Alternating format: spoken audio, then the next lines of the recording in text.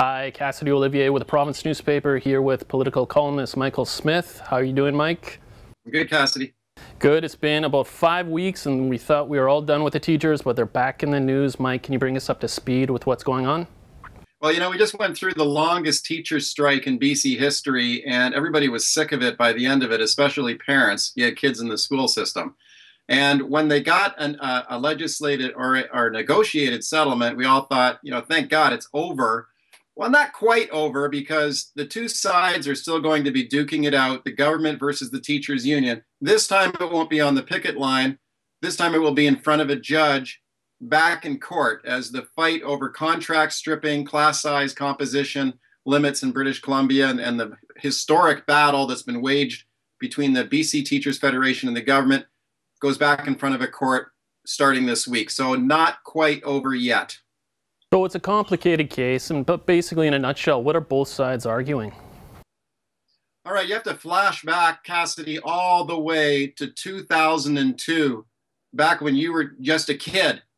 And back then, the NDP government, or the newly elected Liberal government at the time, brought in a very notorious piece of legislation called Bill 28. And what that did was it stripped contract language out of the teacher's contract.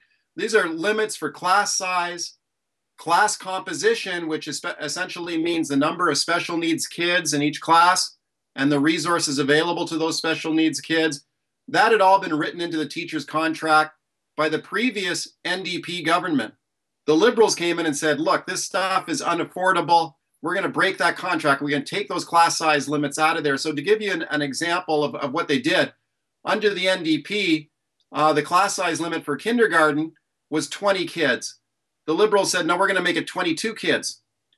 For grades 1 to 3, under the NDP, it was 22 kids. The Liberals said, no, we're going to make it 24 kids. So they essentially made teachers teach larger classes. They also, through that Bill 28 law, stripped a bunch of minimum staffing levels for certain specialist positions. For example, librarians, school counselors, English as a second language teachers. Those were a lot of positions were eliminated as a result of union figures. About 1,400 teaching positions were eliminated as a result of that. The union sued the government for doing this, and they won a spectacular victory in court. And what we are seeing now is the appeal. This court case is now in the BC Court of Appeal, the highest court in British Columbia. This is the government appealing the teachers' victory in court. That's what's going on.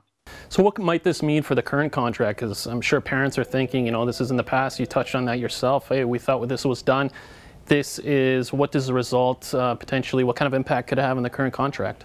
There is a possibility that the current contract could be reopened, because the contract that was settled between the teachers union and the government included a very unusual reopener clause. And essentially what that said was that once the dust settles in this court case and it's finally decided, that the two sides would have to go back to the bargaining table and to begin negotiating again some of these very crucial issues: class size, class composition. So even though we have a 6-year deal here, this court case will hopefully be settled before that deal is over. Then they begin to negotiate again. So could we go back to the barricades again? Could the teachers go on strike again? Could the government lock the teachers out again?